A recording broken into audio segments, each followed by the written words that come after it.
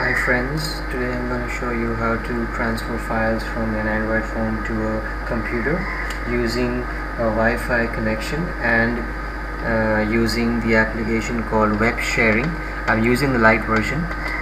So in this application you can see I'm connected to my Wi-Fi connection, and all you have to do in the phone now is just to press the start button, which is right below, right over here. So you just have to press the start button, and you also have a password here which you need to enter in your browser in the computer. So that's all you have to do in the phone right now, and the rest of the work is in your browser. So let's go to the computer and see what you have to do over there.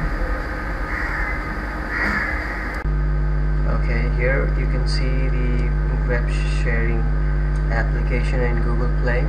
Okay, so now here's what you have to do. Here you have to type in the address that you saw earlier in the phone.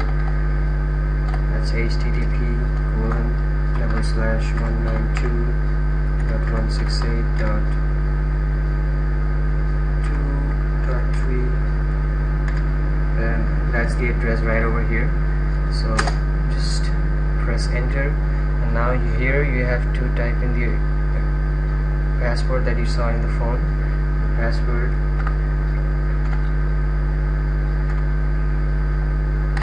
okay, you just press continue, and that's all. So here you can see all the folders that you normally see in the My Files in your Android phone. So okay, so let's start.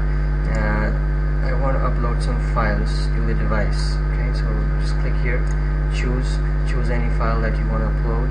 Let's say I want to upload this JPEG image. Okay, so here it is.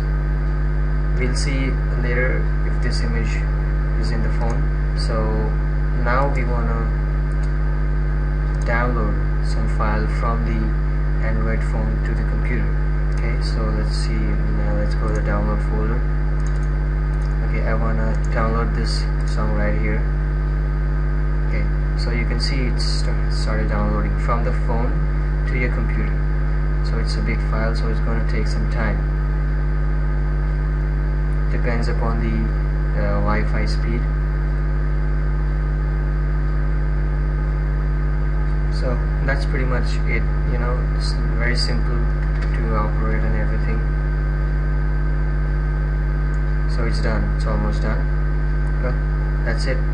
Now we have learned how to upload a download file from your Android to your PC using WebSharing that you can find in Google Play.